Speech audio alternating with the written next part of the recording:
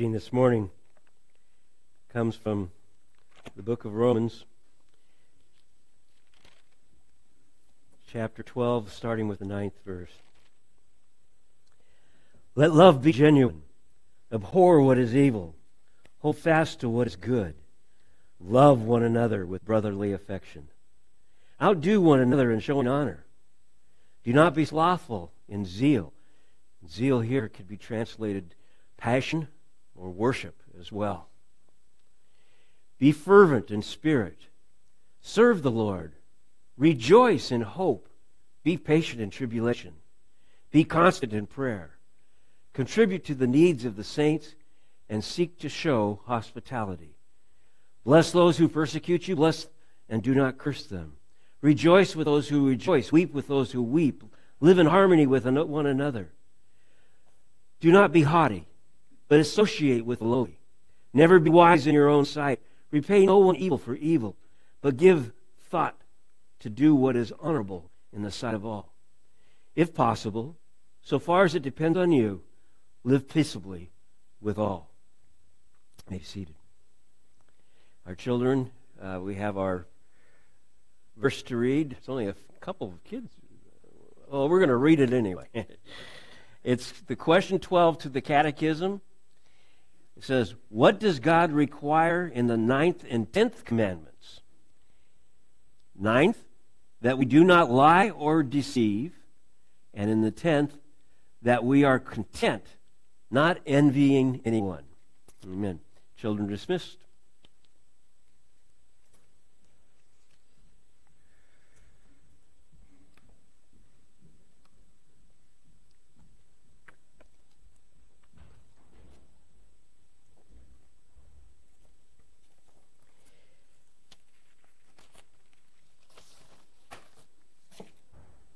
I'm not trying to be antisocial this morning, but I'm not greeting people. I've got a sinus infection, and so I'm going to keep my distance. I just read from Romans chapter 12, and I frequently use this verse, this chapter, to refer to the lifestyle that God wants us to be living and the things that He wants us to do. And what I'm looking at today is kind of summing up what we did through celebrating Advent. Now that we understand who God is, what He's done for us, then what is our purpose? What is our responsibility? What is our response to this? And I start with what the Westminster Confession states in reference to purpose of man. A man's chief end is to glorify God and to enjoy Him forever. Again, man's chief end is to glorify God and enjoy Him forever. Now, this idea of glorifying God is, I guess I should start it this way. How do we glorify God? Okay, and I know I've used these verses often, but I'm going to give a little more depth to them today, I hope.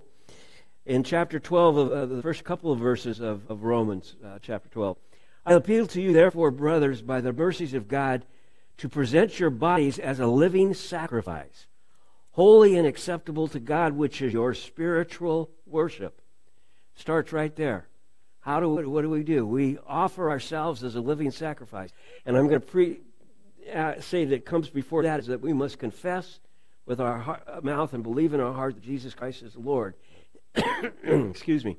And then we come to that point where we offer ourselves as a living sacrifice, meaning when you offer God a sacrifice, it's not something that you give Him and then what? Take back. You give Him, and it's a permanent ownership.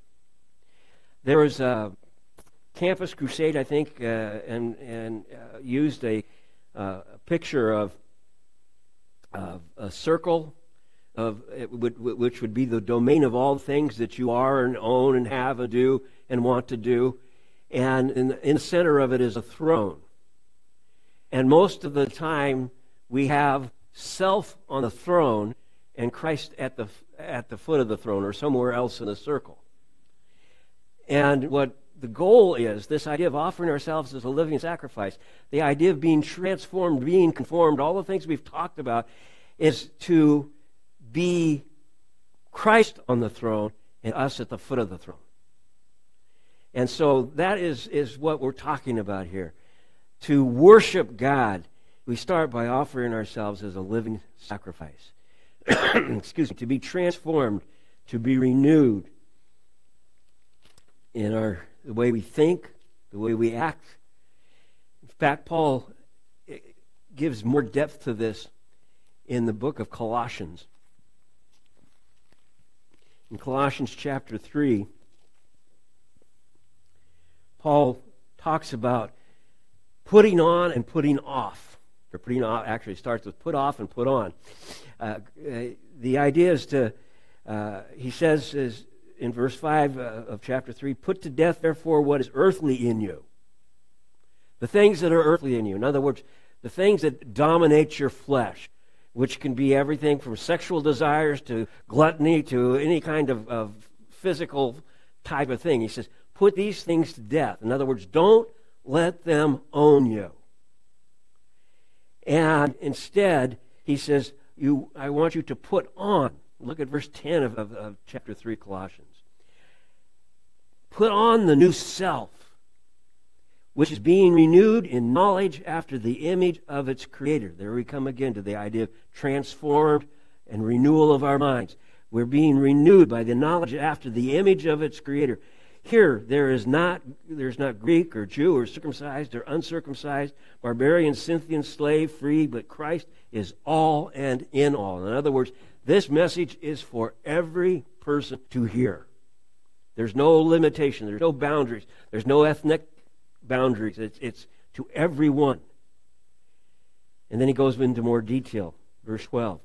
Put on, then, as God's chosen ones, holy and beloved, compassionate hearts, kindness, humility, meekness, and patience, bearing one another with one another, and if one has a complaint against another, forgiving each other, as the Lord has forgiven you. So you almost all must also forgive. And above all, they put on love. And it says, in verse 16, let the word of Christ dwell in you richly, teaching and admonishing one another in all wisdom, singing psalms and hymns and spiritual songs and thankfulness in your hearts to God. And whatever you do in word or deed, do everything in the name of the Lord Jesus, giving thanks to God the Father. This idea of singing hymns and songs and spiritual songs is an act of our worship. We've just done that. But that's not all worship is. Sometimes that's what people limit worship to, is what we sang in church. Hopefully you understand when we call this a worship service, not a church service, because we start with the very beginning. We open with fellowship. That's prayer, worship. Prayer is worship. Reading the Word is worship. Preaching the Word is worship. Sharing in communion is worship. And then he puts this statement so clear. Whatever you do, in word or in deed, do everything in the name of the Lord Jesus, giving thanks, which is an act of worship, to God the Father through Him. In other words, our whole walk is to reflect the fact that we are a person who has given ourselves to Christ as a living sacrifice, as an act of worship. And therefore, we are literally walking in that essence of being a person who worships God, who wants to see the world through God's eyes.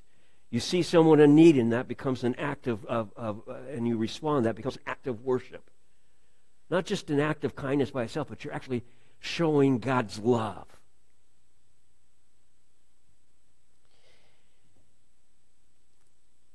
As I went through this, with all that you do, and those of you in here who have taught children will think I'm robbing from a little song here, but it's what it means. All that you do, your eyes, your ears, your mouth, your feet, your hands, Be careful, little children, what you do, all that goes with that song. Your eyes, your ears, your mouth, your feet, your thoughts, your attitudes. All that we do is to be submitted to God in the sense of wanting His influence to come through us in all of those things.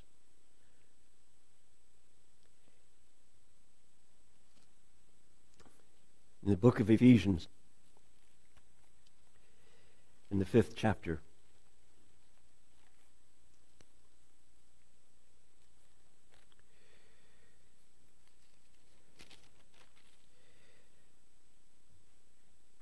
Paul's wanting the Ephesians to walk in love. To love God with all your heart, soul, and mind is an act of worship. It's what worship is. Love God with all your heart, soul, and mind. That is an act of worship. And Paul is using those same ideas here in the sense of being imitators of God. He said, be imitators of God, verse 1, as beloved children, and walk in love as Christ loved us and gave Himself up for us, a fragrant offering and a sacrifice to God. We are to walk in such a way as that we love as Christ loved. And, we get the picture in Ephesians also going back just a little, going ahead a little bit, about wives loving your husbands and husbands loving your wives. And it talks about submission on the wife's part, and people, turn around and say, this is chauvinist today. They'll say that's a chauvinist thing. What they miss is verse 21, submitting to one another out of reverence for Christ. First, we submit to one another, okay? But there is a picture here. But then the man is called to love his wife as Christ loves the church. I look at that and then we're to ultimately have that same love for each other. What it is that people are supposed to be able to look at our marriage, to look at our family, to look at our congregation, and see Christ. Because our lives are to be an act of worship, not just our Sunday mornings, not just our daily devotionals. We do all, heart, soul, and mind. I want to look again at the book of Romans.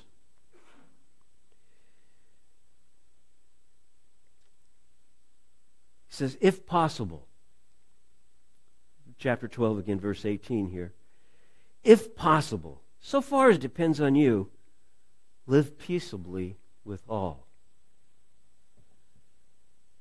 As much as it's up to you. Does that mean that you can make somebody be at peace with you? No, but can you be at peace with somebody who's not at peace with you? Through Christ you can. As much as it's up to you, be at peace. And the idea of being at peace there is to want to seek God's blessing for that person. And so you end up finding yourself praying a blessing over those who will stand against you. You've all heard those multiple scriptures that refer to that thought. But this is what it is to worship God, to offer yourselves as a living sacrifice, is to worship God continuously. And so it means here, what is God, how much at peace is He with me through Jesus Christ? Completely. So my goal is to let that work through me to be at peace. In my home, in my work, in the community. I would even go as far as to say in my politics, in my nation, globally.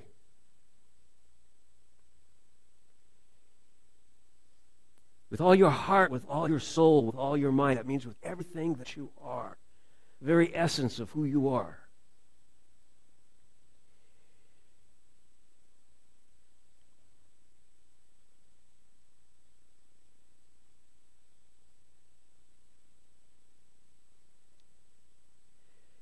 He even goes as far as to talk about being submission to authorities. Verse in chapter 13. As much as it is possible, we're to be in submission to the laws of the land. We're to honor those people who are in authority over us. We don't normally consider those things acts of worship, do we? But it's part of who we are to be. And since we've offered ourselves as a living sacrifice, completely and totally, that means, no, we're not worshiping those people. Worship is for God alone. But in the process, as much as possible, be at peace. Now, is it a time and a place where Christians are called to take a stand where they are not peace? Anytime they're asked to violate the Scriptures. But the reality is as much as you can, as much as it's up to you. What do our eyes take in on a regular basis? And I don't think there's any of us in here probably that can say that our eyes are permanently focused on the things of God and wanting to see everything as God sees it. But what he's saying here in reference to eyes and ears is be careful what you feed on. And isn't that what Paul just said? Don't look at the things of the world, but the things of God. And wanting to feed on God is got to be something that is in our heart on a continuous basis. Somebody asked me once, they said, how are we to deal with the Scripture that says pray continuously, pray without ceasing? We're talking about it right now. If you offered yourself as a living sacrifice to God, and you're in an act of worship with Him, you're in an act of prayer. You're walking in the covering of God. And you become a communion between the two of you.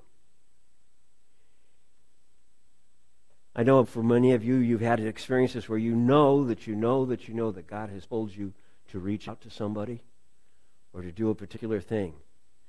And I think to myself, the opportunities that I've had and the times that I've been able to act on those things, and then I sit back and I wonder how many I have neglected or missed because I was so preoccupied with me.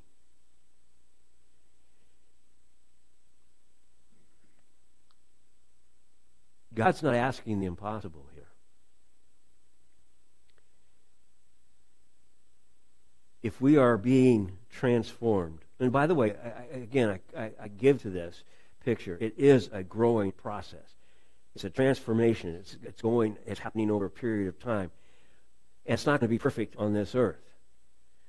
But shouldn't we be able to look at our lives today and compare it to 10, 20, 30, me, I can go 40, 50, and look at it and say, is there a different person here today than there was 10 years ago? And that means for me too in the pulpit as well.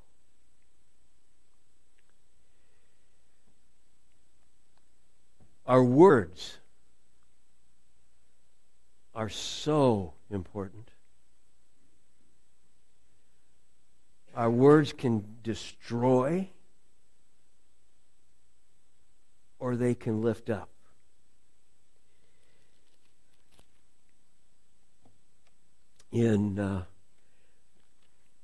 Back in the book of Ephesians here, it says, addressing one another in psalms and hymns and spiritual songs, singing and making melody to the Lord with your heart, giving thanks always and for everything to God the Father in the name of the Lord Jesus Christ, and submitting to one another out of reverence for Christ. Almost all of that deals with our words, worshiping God, interacting with each other. And again, this picture, be careful. He started this thought off. Be imitators of God. Walk in love as Christ loved us. Look down to verse 15. Look carefully then how you walk. Again, your eyes, your ears, what you're submitting yourself to. Not as unwise, but as wise, making the best use of the time because the days are evil. What is Paul saying there? He says, we live in basically the context for that is that we live in a fallen world. Evil's happening around us. And evil is anything that does not glorify God. Do you understand that? Sometimes we want evil just to be the things that our society might define as wicked or evil. Anything that misses the mark, falls short of the glory of God, falls in the category of evil. And someone will tell me, that's really harsh, Bob. It's really biblical, folks. It's the way it is. So look carefully how you walk. Not as unwise, but as wise, making the best use of the time because the days are evil. Therefore, do not be foolish, unwise, if you will, but understand what the will of the Lord is. And verse 18, you've got to understand punctuation wasn't part of the original scriptures.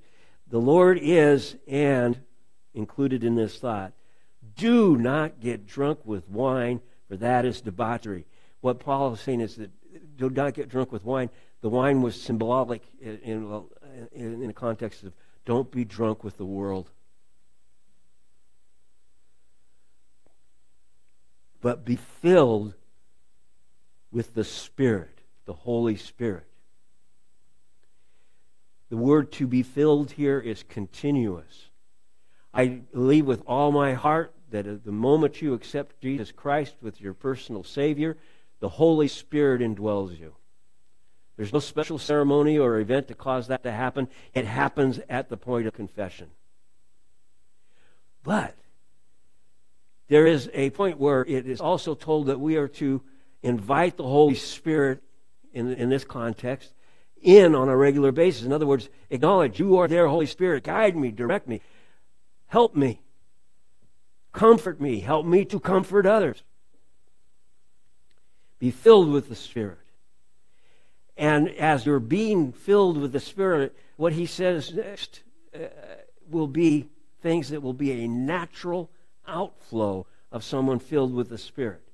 Addressing one another in psalms and hymns and spiritual songs. Singing and making melody to the Lord with your heart. Giving thanks always and for everything to God the Father in the name of our Lord Jesus Christ. What a powerful thought. We come here on Sunday mornings and we do encourage each other with songs and hymns and spiritual songs. I would hope that you allow that to be a practice that invades part of your daily or life outside of church, where you allow psalms and hymns and spiritual songs to be a part of your daily life.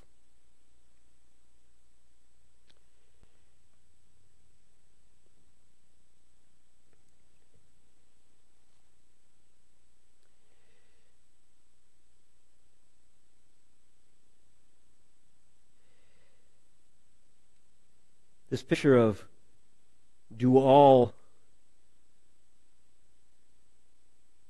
in the name of the Lord. It's in Colossians, it's in 1 Corinthians 13. It's something that Paul wants us to understand, that God has given us to understand. What it means to worship. And I want to suggest to you that you're caring for someone. Brad mentioned it earlier this morning. You're giving. And not just you're giving to church, but you're coming alongside someone else and assisting them. All this can be and should be an act of worship.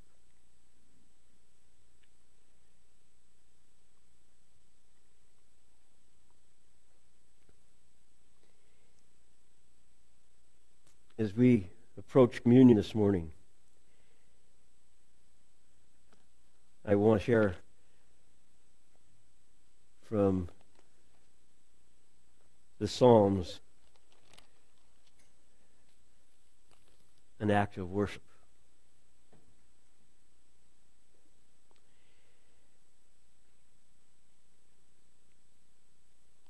This is David writing.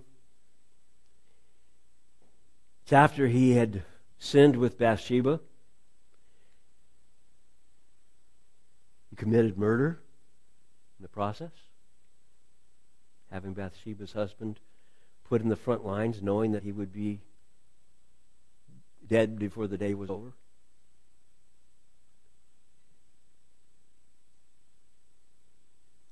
David responds to the Lord here. Have mercy on me, O God, according to your steadfast love. Have mercy on me, O God, according to your steadfast love. According to your abundant mercy. Blot out my transgressions. Wash me thoroughly from my iniquity and cleanse me from my sin. He's acknowledging his sins. He's asking for forgiveness for his sins. He says, I know my transgressions, and my sin is ever before me. And he says something that some would think peculiar, but it says, against you only have I sinned and done what is evil in your sight. What he's acknowledging is that sin, first and foremost, is an affront to God.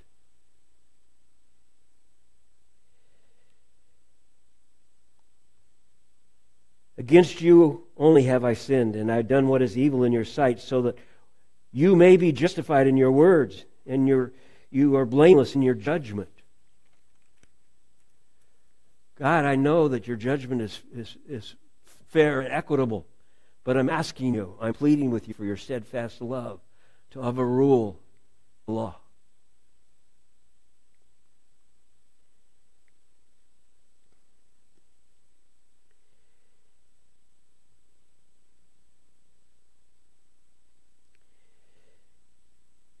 Verse 10 of that same chapter 51 of Psalms, it says, create in me a clean heart, O God, and renew a right spirit within me. Cast me not away from your presence, and take not your Holy Spirit from me. Restore to me the joy of your salvation, and uphold me with a willing spirit. And then he begins the conclusion of this psalm with, O Lord, open my lips, and my mouth will declare your praise. You see what's happening here? He's come before the Lord. He's confident in God's grace and his mercy. We need to come before the Lord with confidence in his grace and his mercy. And he says, as a result, I will open my mouth and declare what you have done for me. I will have a testimony.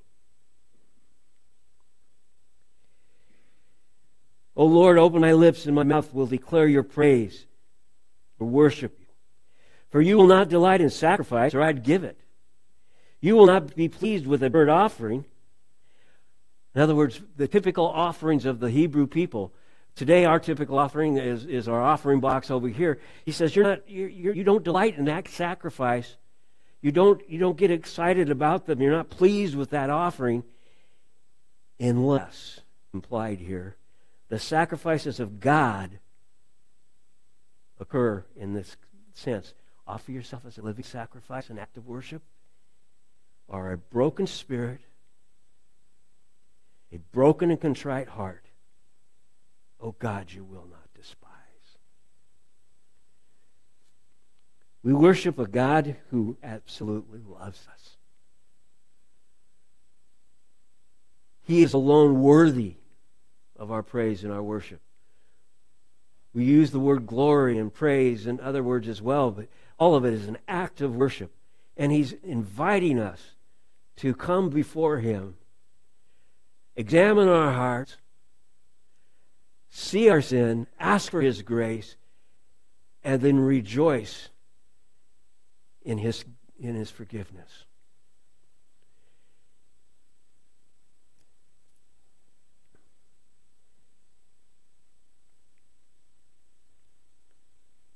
Every time we come to communion, this should be a reflection of our attitude.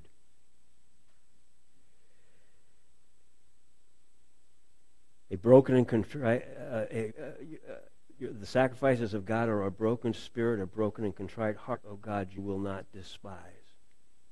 In other words, as we come to communion, we are to acknowledge our sin, examine ourselves, and confess our sins, and acknowledge His grace. And it all happened because of what Christ has done for us. It happened at the cross.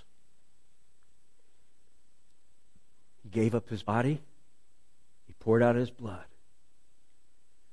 so that we might have eternal life if we confess and believe and acknowledge that He is the Christ, the Son of God. And in doing that, communion is always a good time to offer yourself as a living sacrifice to God for what He has done. Let's have a word of prayer before we sing our communion song, and then we'll share in communion. Father, we thank You for the opportunity to be in Your Word together this last day of the year. We ask, Lord, that You would cause Your Word to resound in our lives, to touch our hearts, to minister to our spirits, and to cause us to be the children of God You want us to be. We thank You that we can come this morning before communion and acknowledge our sin, examine our hearts, confess our sins, and know that You view us, as You would say in Romans 8:1, that we are without sin before Your throne. We thank You. We worship You. In Jesus' name, amen.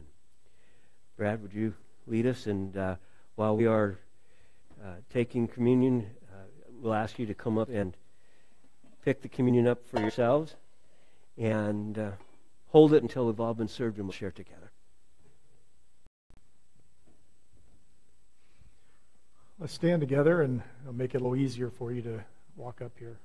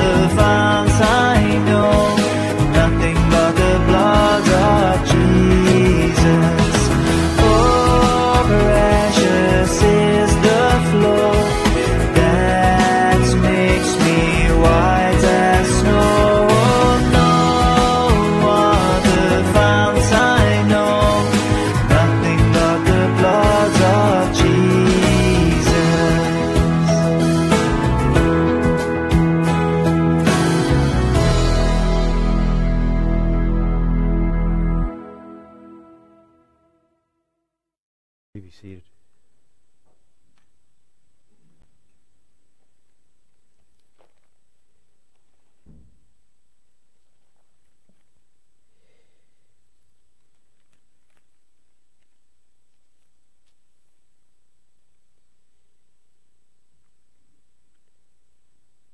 In 1 Corinthians, Paul wrote this in reference to communion. I received from the Lord what I also delivered to you, that the Lord Jesus, on the night when he was betrayed, he took bread, and when he'd given thanks, he broke it, and he said, "This is my body. Do this in remembrance of me." Let's share the bread.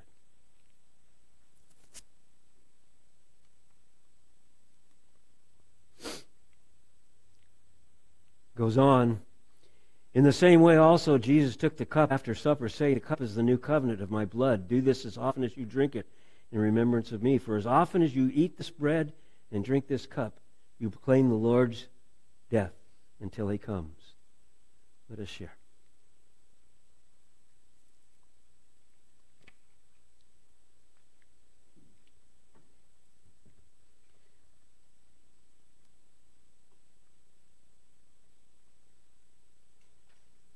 Lord, we know as we share this bread and this cup together, we are to do it, it says, until you come. To proclaim the Lord's death until you come. That means to us, Lord, that we are to declare what your death has done for us. Took the sacrifice of the cross. But we also celebrate, because it says until he comes, we celebrate the reality of the resurrection and that you're coming again. We look forward to that day. We join Paul with the words, "Maranatha, come soon, Lord Jesus," and say, thank you for your mercy, your love, and your grace. Create a steadfast heart in us, Lord. We worship you. We praise you. We thank you. As we go into this new year, cause us to do so with the attitude of saying, I love the Lord with all my heart, my soul, and my mind. With everything that I am. In Jesus' name, amen. Would you stand as we close?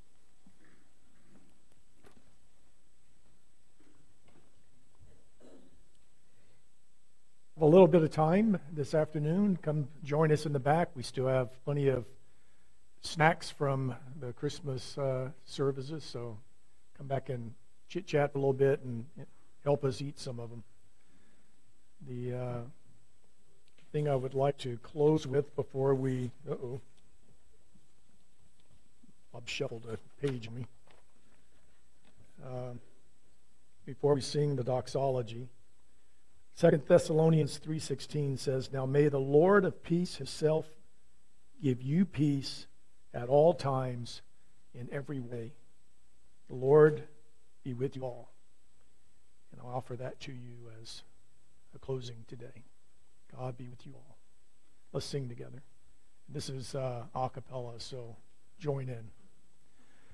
Praise God, from whom all blessings flow. Praise him, all creatures here below. Praise him above, ye heavenly hosts. Praise Father, Son, and Holy Ghost. Amen. God bless you. Have a good week.